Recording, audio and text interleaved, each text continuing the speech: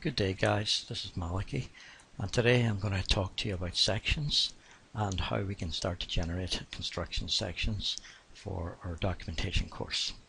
Now, to do the sections we'll need to use a certain tool which you can see up here called Detail Element.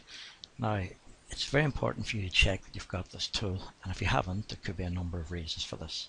First one, check up here and see if you've got the Cadimage suite of tools loaded up. If this one is here and you can't see the Detail Element tool, well, the other workaround is to go to Options, Work Environment, Apply Profile. Because if you have a profile chosen which is not this Cadimage Profile 19, for instance, I will just revert to standard. You can see that underneath the documentation I do not have the Detail Element tool available. Let's go up again, Options, Work Environment, Apply Profile, Cadimage Profile 19, and again if I just repeat what I've done there, you can see my Detail Element is now back. If you haven't got this Cadimage suite, look, check the Moodle page, because my Archicad.com, the Cadimage tools is available, and in the scoping and preliminary design, the course introduction, I give you a download link for it. So let's get on to sections. This building already has got some sections, but let's say we want to draw another one. So I go to the section, you can double click it to open its settings. The CAD notes on Moodle go into these in a fair bit of detail. To save time in the video, I'm just going to move on. Just look at the reference A4. To draw it, I'm just going to do a long section through the house. I click once, I start to gesture up the page, and to keep the line straight I hold down the shift button, click again to finish it, and put your eye looking in any direction, whichever one you choose. I'm going to go to the right. Don't worry about these references because we haven't put this section on a layout yet. Okay, let's put it onto the view map, where is where we want to start doing the serious work. Over here in sections, there's the new one. I'm going to drag that over into sections. As before, I'm going to hit it and go sections, settings, and make sure that your layer combination set to sections, and just make sure these are chosen in line with what the notes have told us to do. If I click that, and I'm going to then just close my organizer, up here, go into A4 section AA, and we've got a section. You can see that I already have got some wall coverings, so if you cannot see these, go Control A and check and make sure that you've got the right layer turned on for these things. I think it's normally Design Wall Coverings, as you can see up here, Design Wall Coverings. Okay, now we want to start doing some work to make it a construction section. First thing I'm going to do is open my Detail Element tool. I'm going to go to Walls, and I'm going to go to the timber one. Look at the framing first, and you can see it asks you a few things about the width of the wall. Is there a window in it? Well, looking over here, we have a window. I didn't check the height of the wall, but that's not that important because we can stretch the Detail Element later. I think this little highlighted part is where the top plates are, so I'm just going to bring this thing back up to normal, to perpendicular, straight. Here I'm going to take out, well, leave the window in because we actually have a window. Our window goes right to the ground, so I'm going to make that 0. Let's look at the members. Inside we've got a top plate. You may need a strengthening plate or ribbon plate depending on where it is. My battens will probably need one, so I'll just leave it on to the right hand side for now. You can check through these, but the defaults are normally good. Linings, you've got to decide, is it an external wall, is it an internal wall? My wall is external, so I'm going to put the lining on the right hand side only. Here the default is 10 to represent jib, but look, sometimes we make it 15 because when you print out to 1 to 50, lines 10 millimeters apart seem to read as one big thick line, so it's a little bit of a trick that we try. Insulation, again, you've got to decide, do I need it? And there could be a few reasons for that, something to discuss with your colleagues and your tutor. Anyway, let's just accept that and try and put it in. Click OK.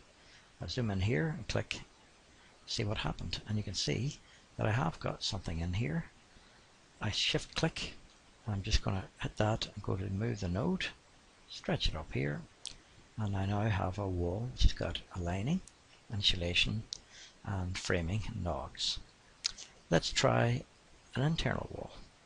So I'm going to hit detail element again. I'm going to check the settings to the framing. This time the top plate I'm going to make it center.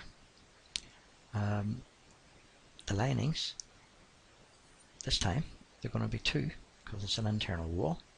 Insulation, again, that's up to you. What type of room is it? Heat loss, there's a couple of things to consider. If we go back to framing, the wall frame, this wall does not have a window, so I'm going to click this checkbox to take it out. And here we go, go back in, zoom, click again.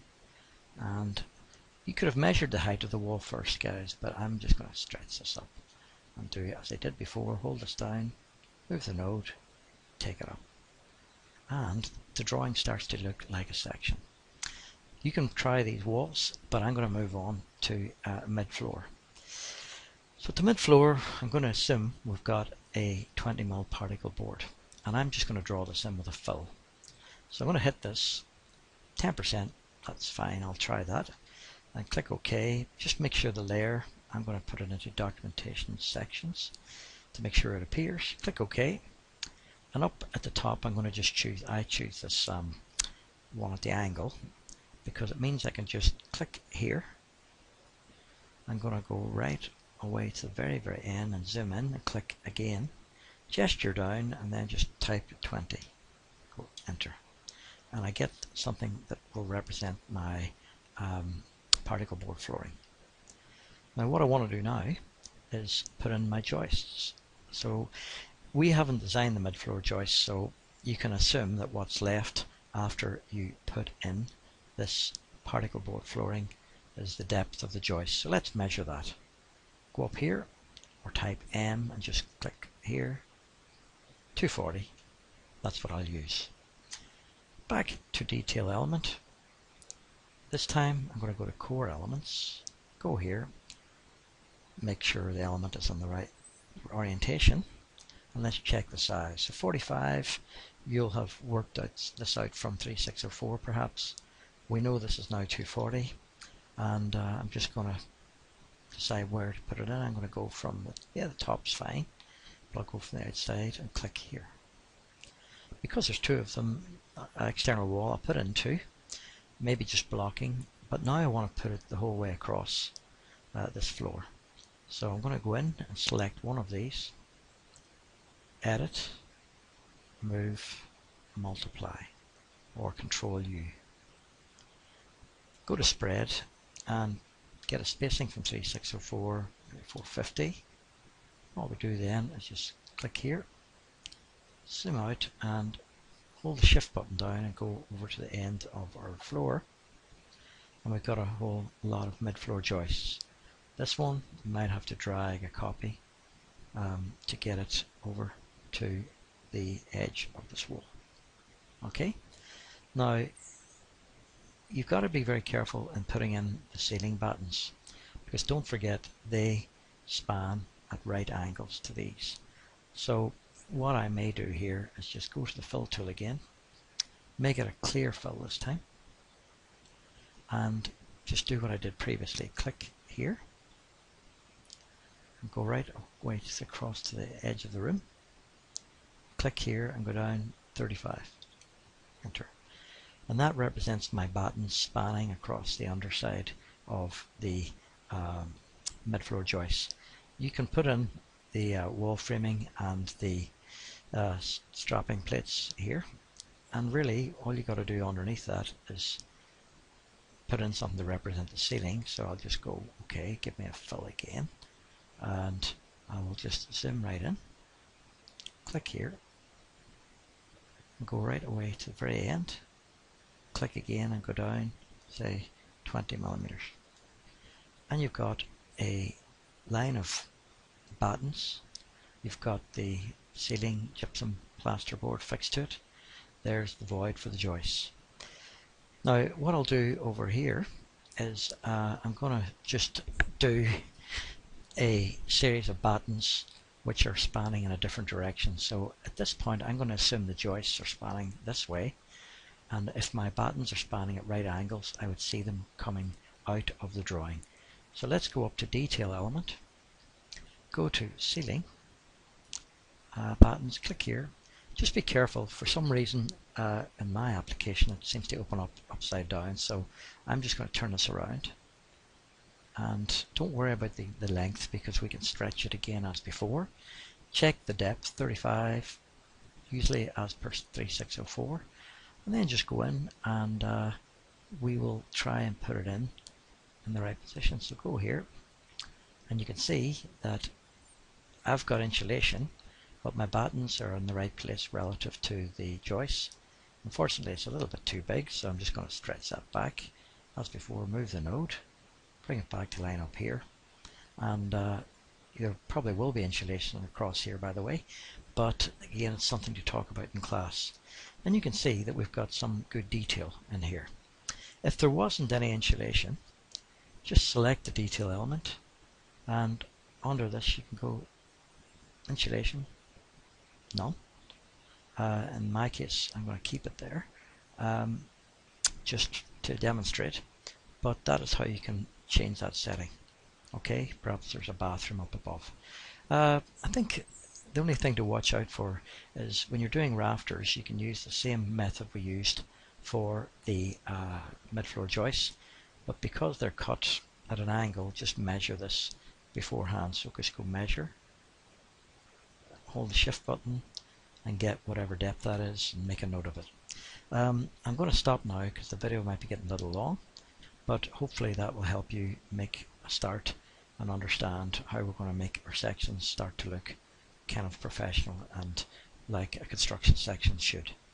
Thank you and good luck.